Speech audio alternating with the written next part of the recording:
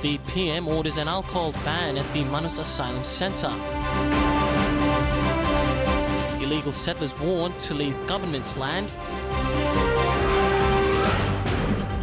And Nambawan Super introduces new methods of tracking customers. This is National EMTV News with Tokana Hasavi. A very good evening to you and welcome to Wednesday's news. It's good to have your company. Prime Minister Peter O'Neill has ordered an alcohol ban at the Manus Asylum Centre. This will also see regular alcohol and drug tests to be conducted on employees of the centre. Mr O'Neill made the call as the government awaits the report of the sexual assault of a local female employee by Australian personnel 3 weeks ago. The zero alcohol tolerance is effective as of today as the government waits for the investigation and report into the alleged rape incident. Prime Minister Peter O'Neill says alcohol was involved and has contributed to the alleged assault, which may include the use of drugs. This will now see staff be subjected to alcohol and drug tests prior to work. O'Neill said any staff breaching this ban will be dismissed. He also called for strict controls by the Chief Migration Officer. Last week, the Prime Minister maintained that the case will be seriously dealt with. They must respect the sovereignty of this country. They must respect our laws. They must respect our people. I will be discussing this after I receive the report from our officials. I will take this matter up with the Australian government and we will come to the bottom of this. The alcohol ban is no surprise for the people of Manus. MP Ronnie Knight described the processing centre as a small city within the Lorengau capital. Becoming a mini Vatican City in Manus. We have a small compound of Australia in our own country and they seem to be doing what they want. Mr Knight has also called for the closure of the centre. You know, our people at the moment, they are very quiet, but I think it's come to a state where all I know place only tightly linked. Jack Lapave Jr., National EMTV News. The Lands Department has sounded a stern warning to people who reside illegally on state land to voluntarily vacate the land. The department will start to reclaim state land for the expansion and development of towns and cities. Here in Port Moresby, 9 Mile residents near the cemetery area living on state land will be the first to be given eviction notices. People living on land posted 939 and 217 near the 9 Mile cemetery are advised to vacate the land at their own will or will be the first ones to be evicted. These two portions are situated in 9 Mile area or going towards 9 Mile cemetery area. It's called TEF Club. It's TEF Club now. Other provinces, including PNG's industrial hub, Lae, will also undergo similar exercise. This move is aimed at reclaiming state land for the expansion of the city. Lands Minister Benny Allen has also appealed to residents living on state lands not to build permanent structures.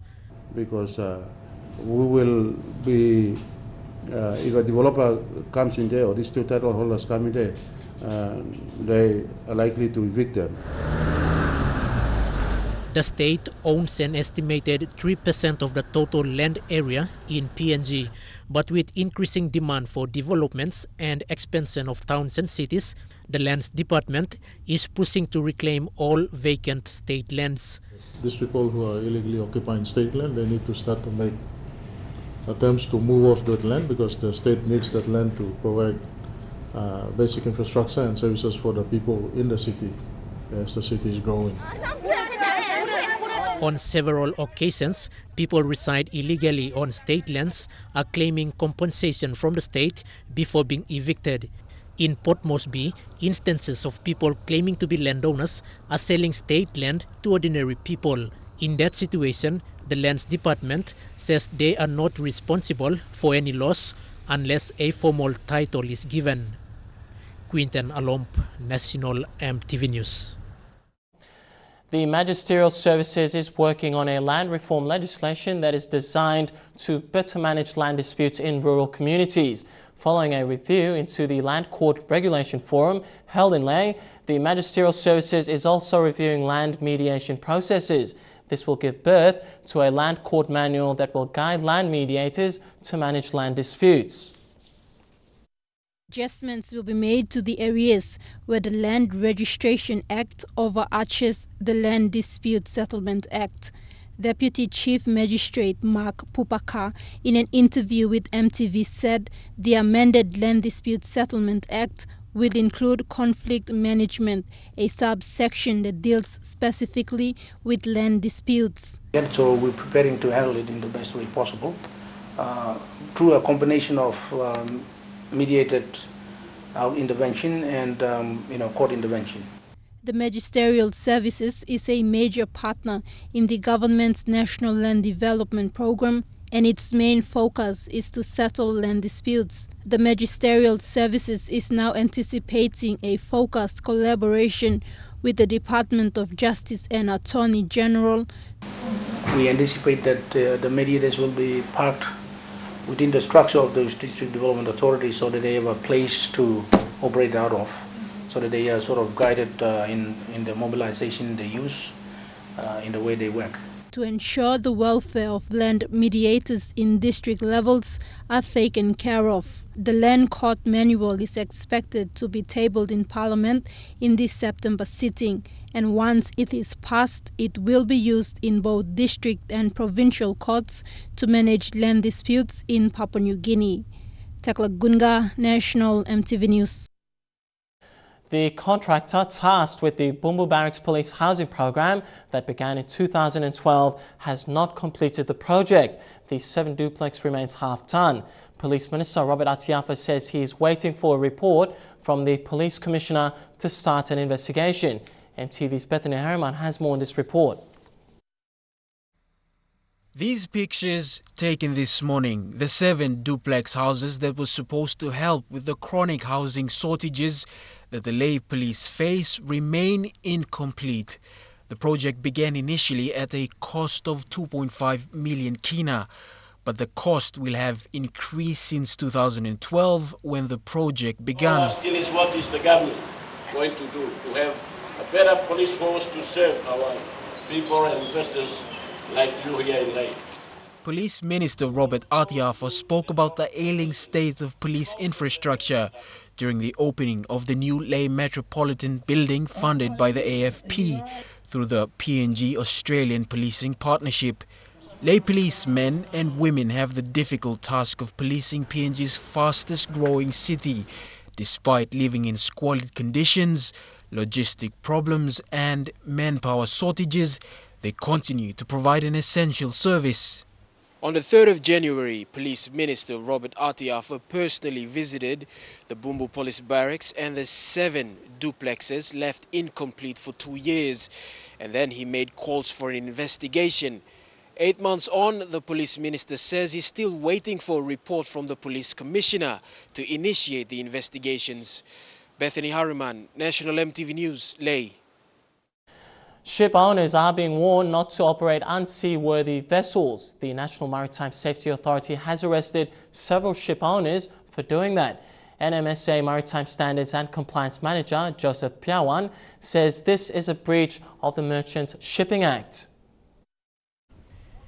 The National Maritime Safety Authority, or NMSA, has noticed an increase in unseaworthy ships out at sea. It has been carrying out maritime operations to clamp down on these ships. Maritime Standards and Compliance Manager Joseph Piawan says owners of these ships will be arrested and charged if found to be sailing unseaworthy ships.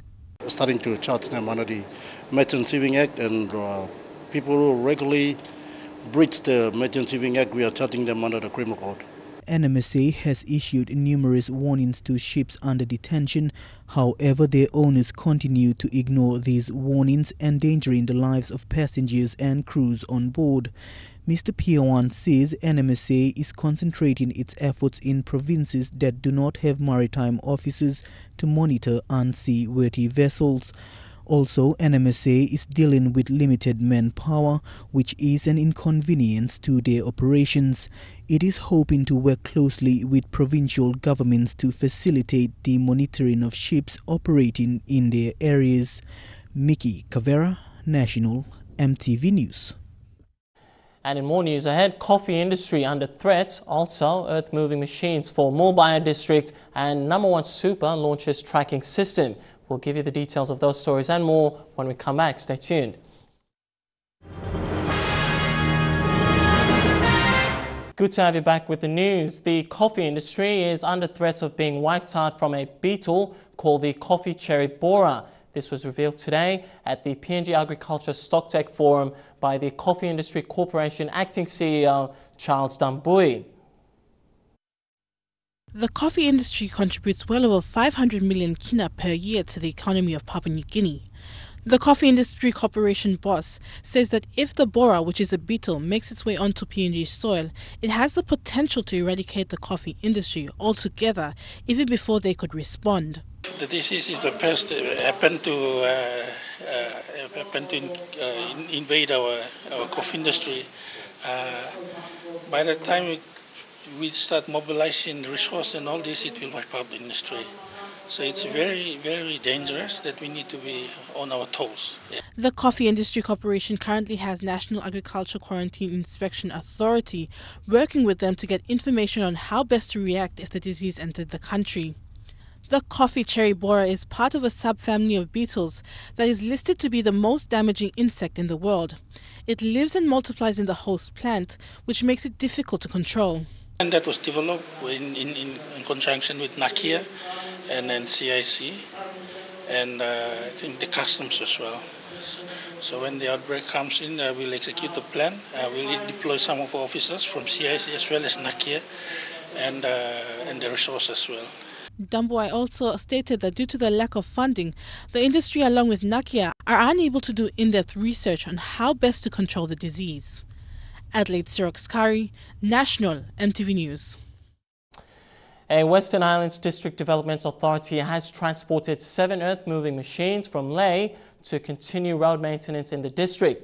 For the last 2 years, the Mulbaya District Development Authority has spent over 8 million kina opening up roads previously inaccessible. The machines cost the district over 3 million kina in the last 2 years.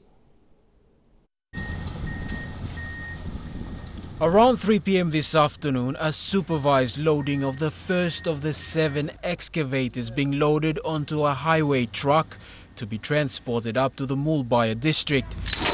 After 2 years of work carried out by machinery bought at the same dealer, the Mulbaya Development District Authority, led by local MP Koi Trape, is replacing the old ones. This lot will come with the same terms and conditions that include field service. Yes, we're negotiating that as we speak right now. So hopefully we'll have that in place in the next week and those people will be up on site by the end of the month, early next month. 2 machines were funded by the Western Highlands Provincial Government, while 5 others were bought by the district. A total of over 3 million kina spent. It comes as the Western Highlands District continues to open up its road networks that include 2 highways to the Medang Province and Enga Province. Basically, we got machines in the district. They are doing a link up to hold the little places. Those places that they have never seen vehicles, they are seeing it right now as we speak. The machinery will make the trip up to the district tonight and will be received by the people later on Saturday. Bethany Harriman, National EMTV News, Lae. PNG's largest super fund, Nambawan Super, has announced the launch of a new payment tracking system. Chief Executive Officer Gary Tunstall said the Benefit Payment SMS Alert Service is an innovation to establish effective communication between the members and the super fund. The management of Nambawan Super announced the launch of the SMS alert for benefit payments at a media conference this morning. CEO Mr. Tunstall explained that the new system will enable members to receive automated status updates about their exit payments via SMS. And the new service really allows people in provincial towns and outlying areas to follow where their application is in the processing queue. The new SMS process that we've got allows a member to lodge an application through the branches and then to follow the application through the process. Nambawan Super is using this new system as a direct response to the growing demands of the super fund's increasing membership. When we started off about 18 months ago, we noticed that most members were doing repeated visits to our branches, basically to follow up on application status. And also at our call center, members were doing repeated calls and sending repeated emails to follow up on the status of their applications. So this is basically responding to the demand from members. Nambawan Super currently has 38,000 members accessing its online and mobile services. The Super Fund manages the superannuation funds totaling 4.8 billion kina for over 150,000 members from both the private and public sectors. Nambawan Super will also be launching a new smartphone application where members will have easy access to their annual statements. The CEO also announced that the Nambawan Super head office will be moving to a new location in December. Deli Waigeno, National EMTV News. Well, Ella Motors has introduced 2 new products into the transport market. The products are a Yamaha Wave Runner and a Toyota LJ Cruiser, which are the latest version from Yamaha and Toyota that have arrived in the country. The Wave Runner has been customized and now weighs 21 kilograms, less than the previous models, while the LJ Cruiser is amongst the top 5 Toyota vehicles on demand. Both products were launched here in Port Moresby last night. And now we check out the finance news. The Kina closed unchanged at $0.3605 in the interbank market, and at Bank South Pacific, our Kina was trading at $0.3530 $0.4756 Australian dollars, $0.3203 euro, and 43.47 Japanese yen. Looking at commodity prices at New York close, gold and copper closed the day lower, while coffee and cocoa closed higher. Palm oil and crude oil closed lower, while copper closed the day higher.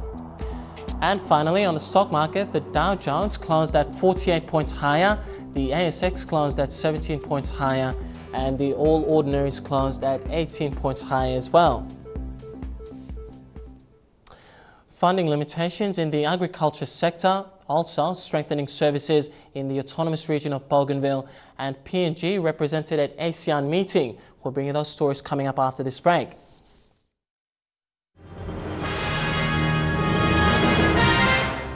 Thanks for your company and welcome back to National EMTV News. Well, this year, funding for agriculture was relatively non-existent, reducing production and forcing commodity boards across the sector to fall back on leftover funds from 2014. The funding difficulties are affecting commodity boards and the government agencies such as the Agriculture Quarantine and Inspection Authority and the National Agricultural Research Institute. These problems were highlighted today at PNG's Agriculture Sector Stocktake Forum. Department of Agriculture and Livestock Secretary Dr. Vele Ilaba'a said the agriculture sector's 2 billion kina revenue comes from a mere 2% of the country's total cultivable land mass, presenting the staggering potential in the sector. The department is also aiming to secure consistent funding in order to monitor, research and uphold export quality. Manpower in the Bougainville Police Service will be strengthened to improve the law and justice sector, a critical area in the autonomous region aspirations for referendum. Bougainville's Acting Assistant Commissioner of Police, Paul Kamuai, says the pre-recruit education program is the way forward that will increase capacity and strength of the future police service.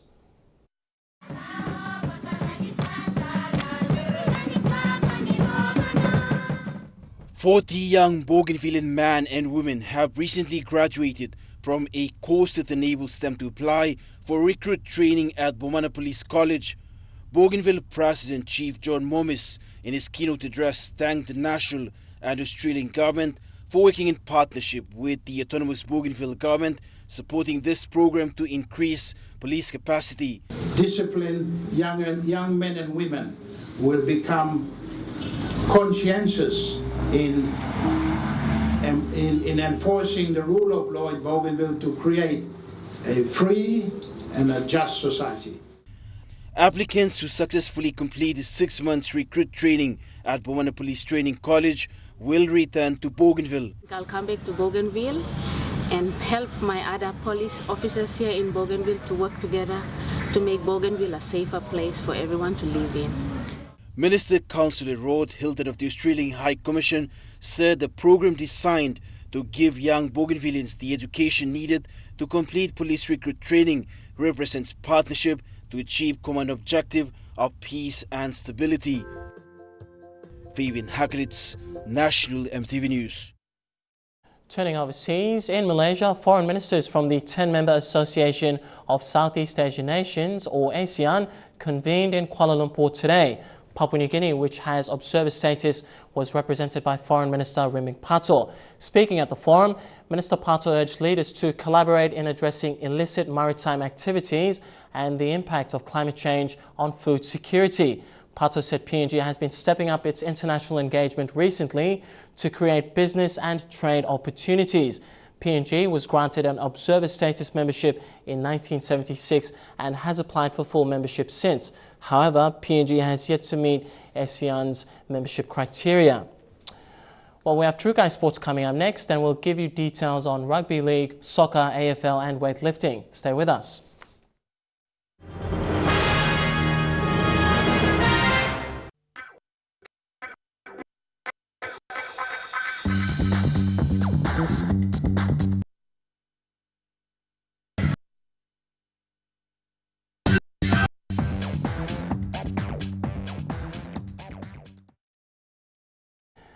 Welcome to True Guy Sports. The SPPNG Hunters will now focus on their round 22 clash against the in-form Ipswich Jets after coming off a great victory against the East Tigers at the weekend. The Jets have named 2 Papua New Guineans in their lineup, Rod Griffin and Richard Pandya. The Jets currently sit third on the Intrust Super Cup points ladder, and the Hunters will want to maintain their second spot at 35 points. In their last encounter, the Hunters were victorious 40 points to 28 in round 13. However, both sides will be desperate to keep their spot in the top 4 with the finals just around the corner.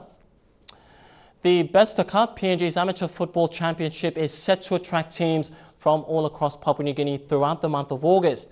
Beginning on the 11th, the Lay Football Grounds will most likely host the Momase leg. The announcement made by the PNG Football Association a week ago signaled a step forward for the sport in the country in the wake of the success in the Pacific Games. And this year's tournament will be held in the more extreme locations of Papua New Guinea, with Kiunga in the Western Province and Manus in the north, as well as Mendi in the Southern Highlands. The 25th of August to the 29th. And I've been told that yes, East New Britain, New Ireland, Kimbe, Bougainville and New Britain Palm Oil are all attending. Member associations are still required to confirm all participating teams for the tournament, although Koima expects that the provinces will send squads. In the last season, Manus were the unknowns. They came and won the cup, and they're here to defend the title. So I've been told that the preparations are going very well. Only last week they had our own tournament in selecting the Besta Cup reps, and on home soil and the defending champions. Anything can happen. Koima, who also managed the PNG Games in 2014, will again be at the forefront. And when asked about the selection of players into franchise clubs in the National Soccer League, Koima states that the possibilities are there. Chances are that it's up to individual, not MAs but centers or would-be businessmen who want to put up a team. Good time for them to go and scout for players up to the championships. The Besta Cup provides an avenue to the outlying member affiliates and associations to expose and showcase never-before-seen talent. And with the Under-20 Women's World Cup set to be hosted in the country in 2016, these also provide an opportunity for an acquaintance with higher standards of football. Jeremy Moggy, National EMTV Sports.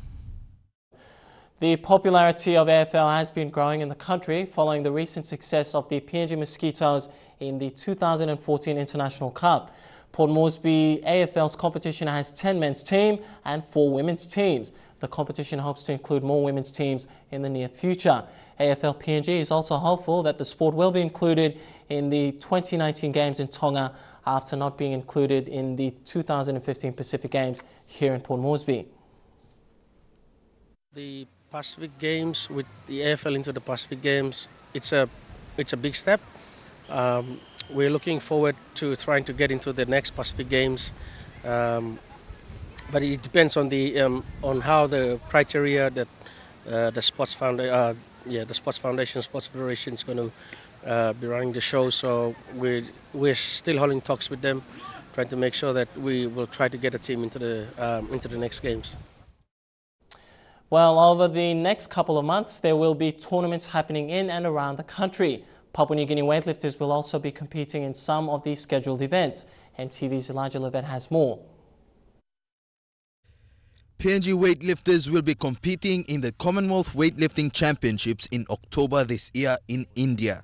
They also will be taking part in the Oceania Weightlifting Championships next month. While they were competing in the Pacific Games, plans were already on the way for their preparations. Straight after their competition, some lifters were sent back to Noumea in New Caledonia to continue training. Wow, very deep squat. Over to hockey, PNG will be attending the Oceania Cup in New Zealand in October. New Zealand has been crowned champions for 3 years in a row. The winner of this tournament will get an automatic entry into the Rio Olympics. The strongest contenders for the Oceania Cup will be Australia, New Zealand and Fiji. PNG finished 3rd and 4th in 2013, but may have a good chance this year after their performance at the Pacific Games. Other tournaments happening in the country is the Touch Rugby National Championships, which kicks off next month in Kokopo, and the Netball National Championships in Alotau. Elijah Levet, National EMTV Sports. Well, True Guy Sports continues after the break with more sporting action. Stay with us. True Guy Sports.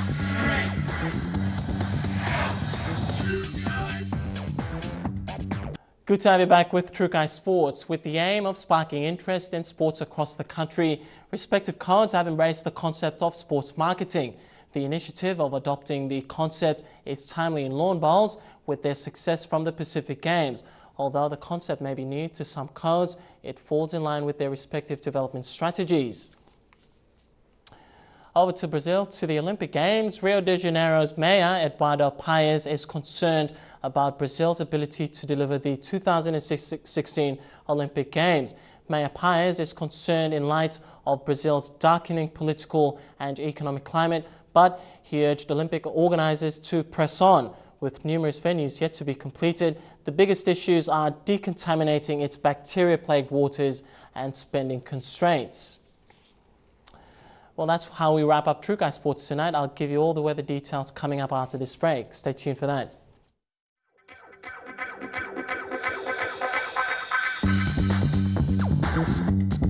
True Guy Sports.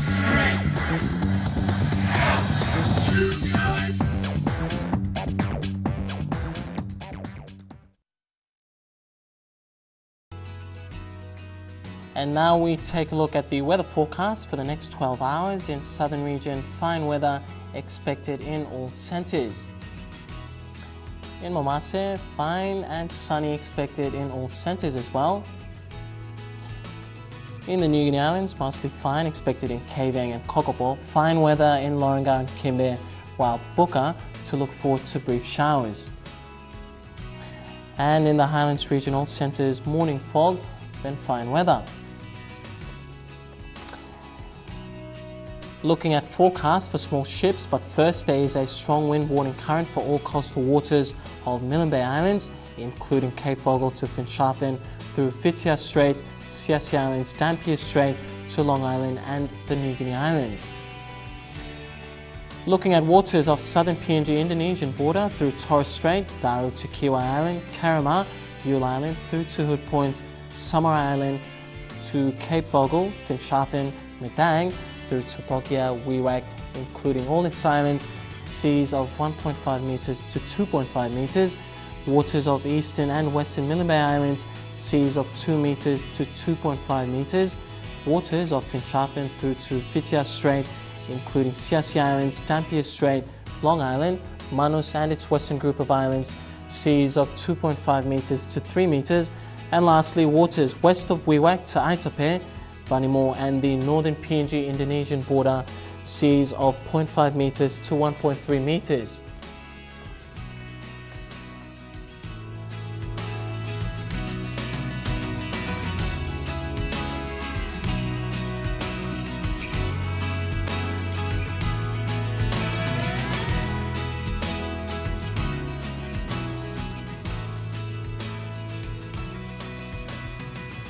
Now we take a look at ocean forecast for PNG areas. Coral Sea sees moderate with southeast winds at 15 to 20 knots. Solomon Sea sees moderate to rather rough with southeast winds at 15 to 25 knots. Bismarck Sea sees moderate to rough with southeast winds at 20 to 34 knots. And finally, Pacific Ocean sees slight to moderate with southeast winds at 10 to 20 knots. Now, recapping our top stories again tonight before we go, the Prime Minister orders an alcohol ban at the Manus Asylum Centre. Also, illegal settlers warned to leave government's land, and Nambawan Super introduces new methods of tracking its customers. Well, that's been the bulletin this Wednesday from the entire news crew. I'm Tokana Hasavi Jr. Thanks heaps for your company. You take care and stay safe. Good night.